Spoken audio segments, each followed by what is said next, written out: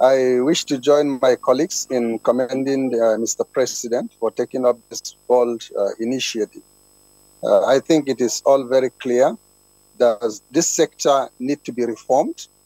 This sector needs to be developed. A lot of stakeholders need to be on board. And Nigerian citizens need to have a more clearer understanding of what the livestock industry means in terms of contribution to national development. I think my colleagues have earlier explained that in much more details. For every production system, there are various components, there are various requirements, and there are different stakeholders that are involved. And the processes of the production system involves different stages. And most of the focus in the popular discourse is as if when we are speaking, it's just about getting land for cattle to graze. But beyond land for cattle to graze, there are a lot of other opportunities along the entire value chain for all categories of Nigerians. And I think this is very important. So strategically speaking, it's a traditionally based production system if you come to the ruminant livestock. And in ruminant livestock, we are talking about cattle, sheep, and goats, principally in Nigeria, because we have fewer camels, unlike many other Sahelian countries. If you pick the three major animals, apart from poultry and other small ruminants and piggeries, you find that cattle, sheep, and goats are the major ruminant population. How are these? Who are the owners of this ruminant population, and how are these ruminant populations managed? If you take sheep, for example, sheep is a common household animal that is maintained by smallholder producers in both the urban and rural areas by all ethnic groups across the country, but most particularly in northern Nigeria. If you take goats, goats is also an animal that is managed by smallholder producers, the rural, by all Nigerians across the country, the northwest, the north, the south, and the southwest. So I maintain in the house. Yeah. So they are very important and critical livestock for the sustenance of the rural women economy, for the sustenance of smallholder producers. Then coming to cattle, cattle are more dominant in northern Nigeria, and they are livestock that are predominantly owned by the herders, managed under, peasant production systems with huge potentials for improvement. So how have this system fared, and how has it been managed, and why is it driving some of these conflicts?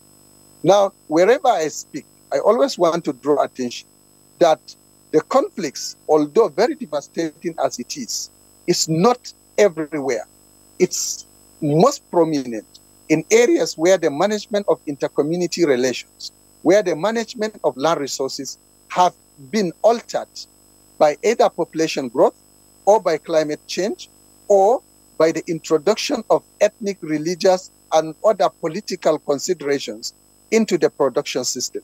So if we remove politics, we remove ethnicity, we remove all these negative considerations that negate the development of the sector, you find out that the cattle resources are a resources of the communities wherever they exist.